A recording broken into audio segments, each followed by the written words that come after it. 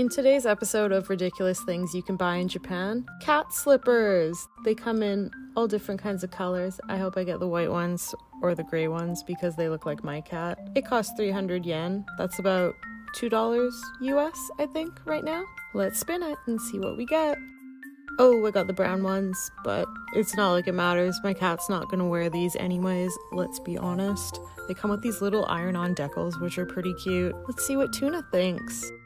Not overly impressed, as I had imagined, but they look really cute. Subscribe to my channel for more random Japan videos. Thanks for watching.